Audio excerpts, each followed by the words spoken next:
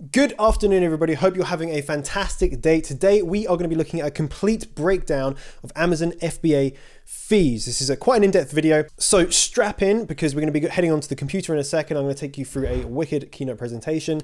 Get pen and paper at the ready. Now, if you're interested in this sort of content, make sure you are subscribed with those little notifications turned on. Let's get into the video straight away.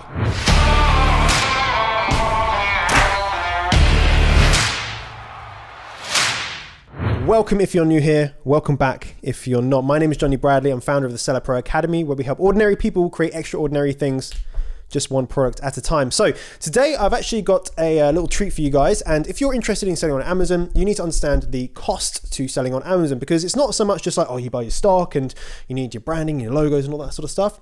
There's loads of costs that are not hidden, but they're just, you don't really know unless you know, okay? So I'm gonna take you through a bunch of fees today, all the little breakdowns of the things that you may or may not need to spend money on, particularly with Amazon themselves. So what I've got is a keynote presentation, and this is taken from the Seller Pro Academy. So you're getting some elite access to this, some exclusive access. Now this video actually isn't live in the Academy. I've been working on a very large redesign, and this is a little sneak peek. So if you like this sort of stuff, then make sure you let me know. Okay, so let's jump onto the computer straight away. So just to bear in mind, some of this stuff is obviously going to be related to the course and not relevant to you guys. When I talk about download the PDF, then, well, you ain't going to be able to download it, but I have got loads of links where you can go and find the same information. So this is particularly in the sourcing and negotiation section. So because when you're sourcing and you're negotiating your product, you need to actually know how much it's going to cost you to fulfill and all those sorts of little costs that you're going to find out. So that's why we do it in this section. Okay, so this is an Amazon fees, a complete breakdown. So that by the end of this lesson, by the end of this video, you're going to be able to distinguish between the different seller fee types and the relevant costs associated with them. Okay, why do you need to know this? Selling on Amazon isn't just about how much that you're making, it's equally how much you're spending, because that really makes a difference on how much money you're able to make, how much profit you're going to be able to make. And the last thing that you want is you think you've worked out all your costs, and then you realize, oh, actually, there's this other cost that I had no idea about, because you don't know what you don't know, right? It's unconscious ignorance. Unconscious ignorance. You don't know what you don't know. And this is a little disclaimer for you guys. Obviously, this is on YouTube, so all of this is subject to change. Amazon often change things without any notice, or without sometimes even an email or a heads up. But for the official guidance, always visit Amazon directly. There will be links provided in here, and I'll put them in the description as well. There is no PDF attached because, well, we can't. So the first thing we're going to look at is just a little note on VAT, okay? So I'm in the UK, and in the UK, we have something called VAT, value added tax. And if you're not in the UK, you may not have this, but it's really important to mention that all the fees that I'm looking at today, so anytime I mention a price, in pounds that is, then they're going to be VAT exclusive, which means that there's VAT needs to be added on top. Okay, so it means there's no VAT on these numbers. For example, okay, if I say something is £20, then 20 times 1.2, VAT is 20%, that'll give you £24. Okay, so VAT is 24 minus 20, which is £4, right? So just make sure you understand these. When Amazon in the UK and other VAT kind of countries, whenever they talk about costs, they always give VAT exclusive prices. So this is something you need to work out when you're actually doing these calculations yourself, is like, remember, VAT, okay? So multiplied by 1.2, that's really easy. Do you have to pay VAT, okay? Everyone pays VAT if you're using a marketplace that charges VAT, okay? So the United Kingdom, Germany, for example, both of these countries charge VAT, they have VAT. Just like when you go to a shop, right, and you buy something from a shop, then you're paying VAT on that product, okay? So Amazon works in the same way. They have a product or service, they're selling it, and they have to charge you VAT.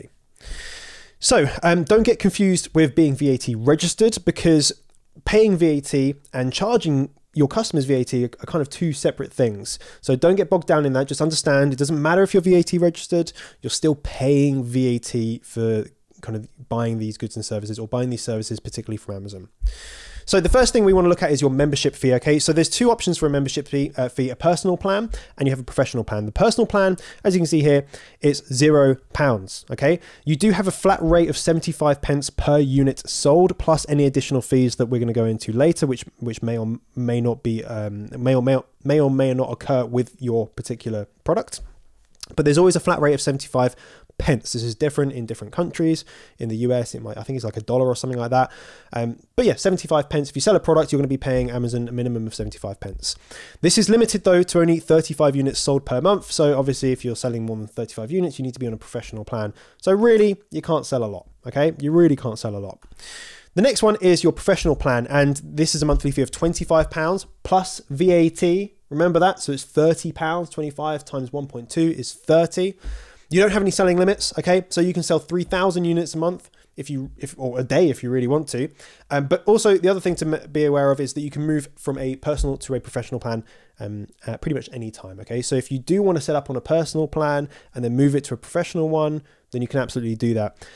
However, there are some common questions that I get, because do you need a personal plan? Do you need a professional plan? I would say personally, if you're going to be selling more than 35 units, and you know you are, if you're doing like private labeling or whatever you're doing online arbitrage, anything that you think, okay, I need to sell more than 35 units a month, just go for a professional plan. You might as well do it. You might be thinking, well, what if I don't use it for a month or two?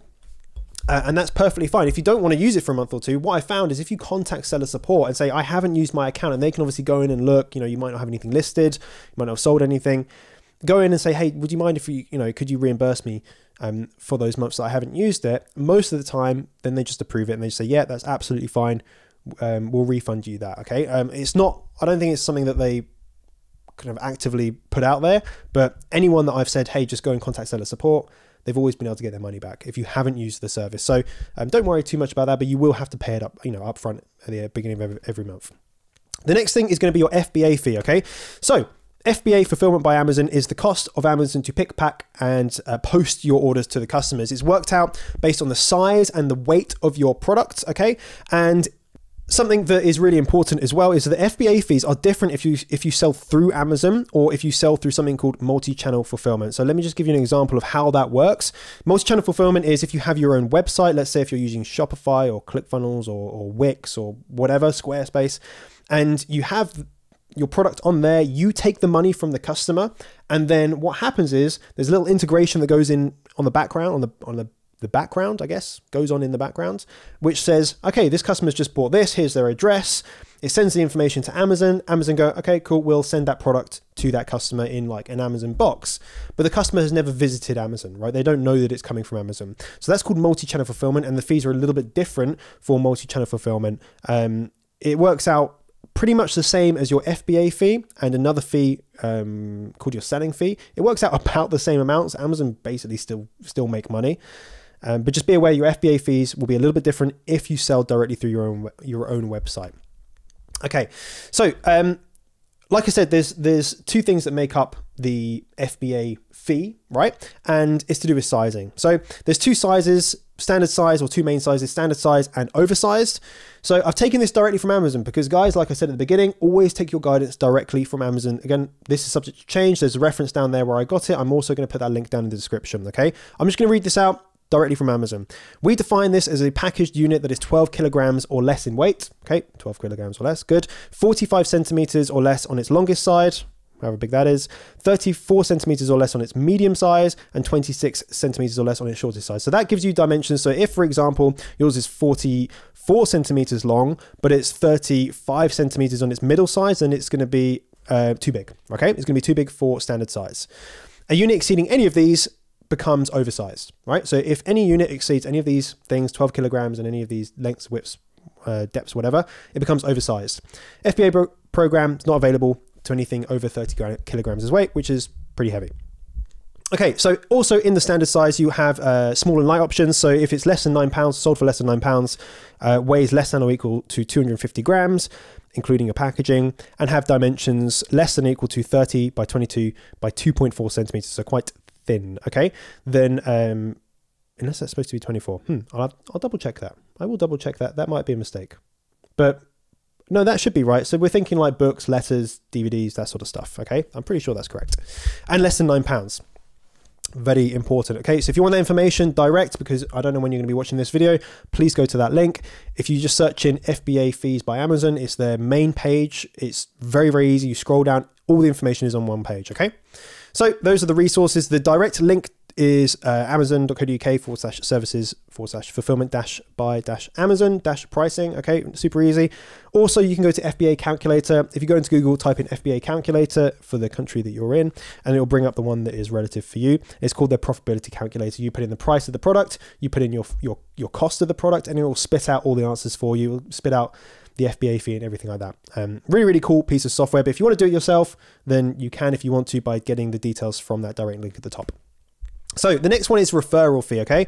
We love a good old referral fee. So anytime you sell a product on Amazon, you basically owe Amazon a commission for doing so. The fee goes up to 15% for pretty much most categories, except for one, which is Amazon Electronics. So you're thinking like your Amazon Echoes, that sort of stuff. Is it called Amazon Echo? I think it is. And that's 45%, a huge amount. But most of them go up to 15% of the sale price, like the sales price of the actual product. So if you sell for £20, that's gonna be 15% of £20, okay, £3. So the charge is associated with the total sales value. That's really important.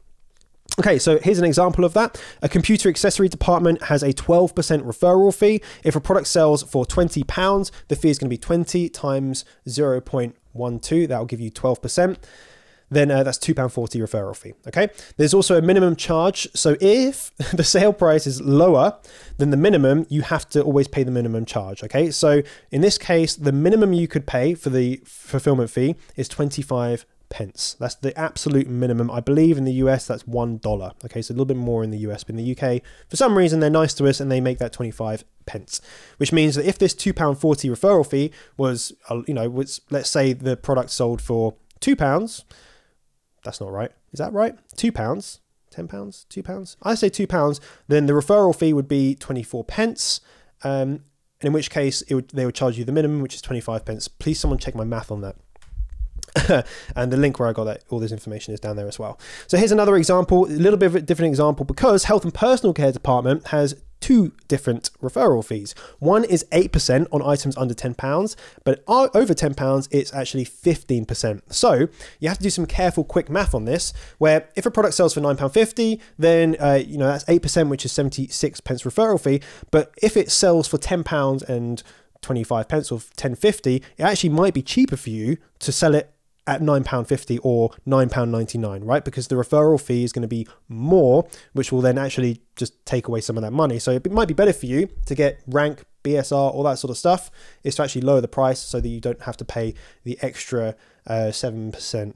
That's not right. Yeah, extra 7% referral fee. Hopefully that makes sense. Okay, next thing is going to be storage fees. Woo!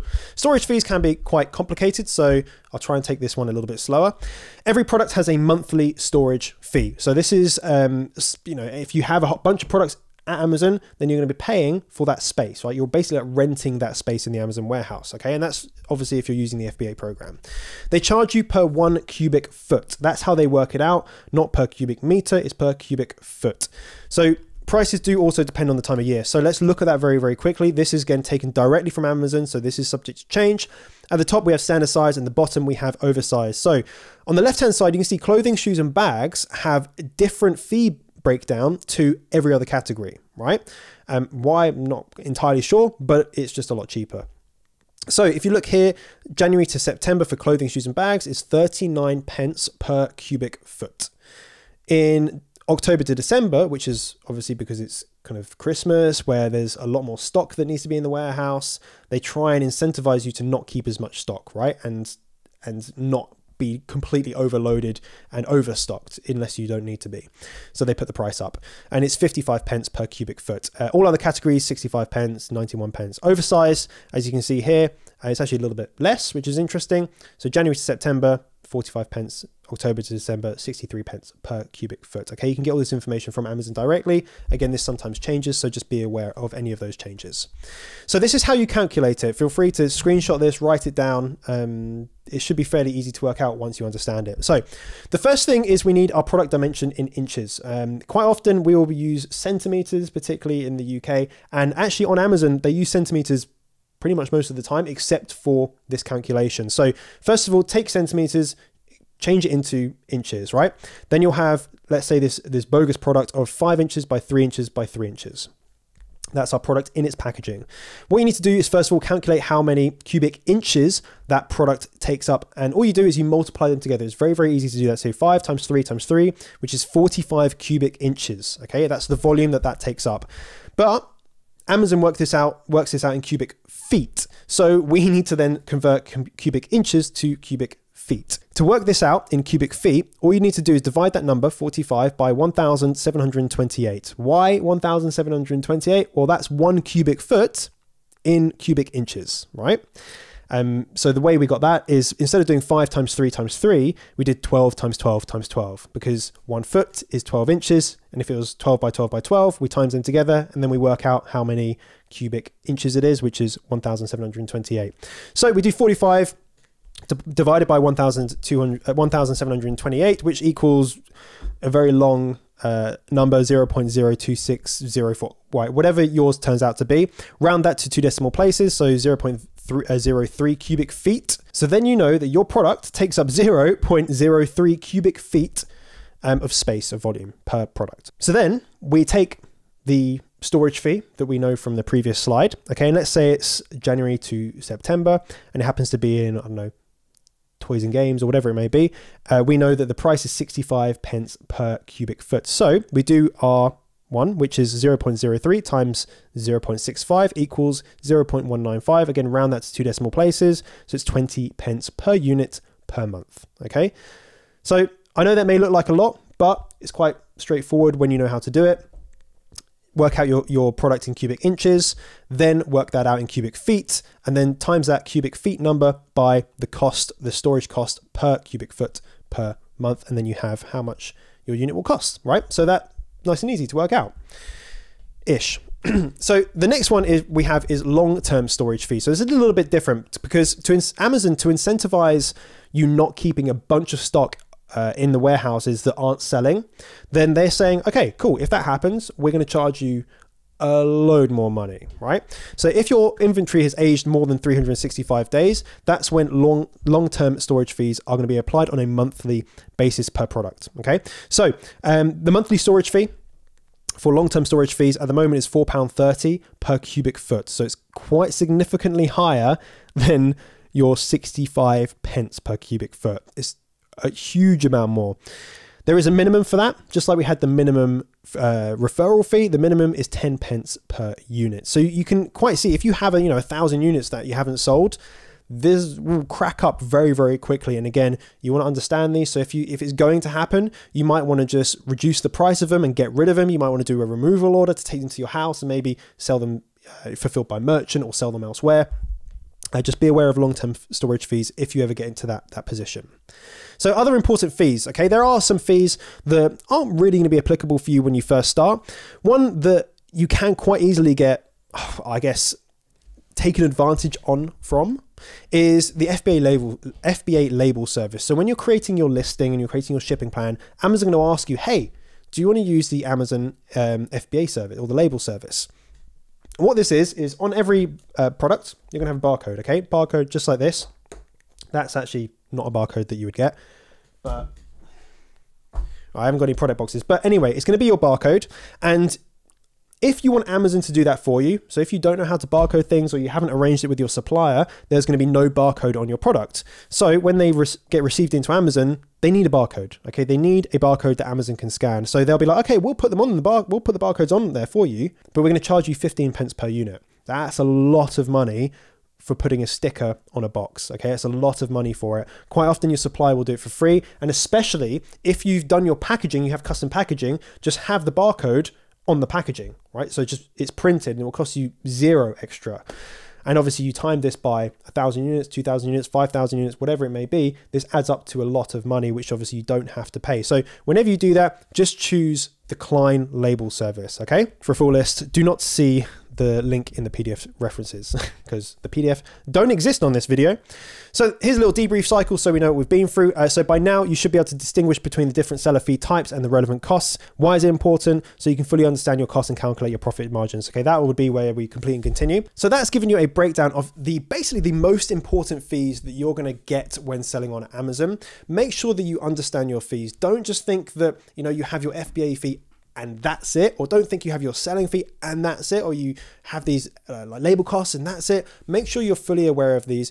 The links in the description will hold all of this information. If you ever get stuck, you can always just Google these things. It's very, very easy to find this information out, and Amazon make it very, very clear and understandable as well. If you have got any questions about anything that I mentioned in this video, then please feel free to leave a comment down below. If you have enjoyed it and you found it valuable, I'd love it if you smash the like button and subscribe with those little notifications turned on. And remember, you're just one product away. Bye-bye.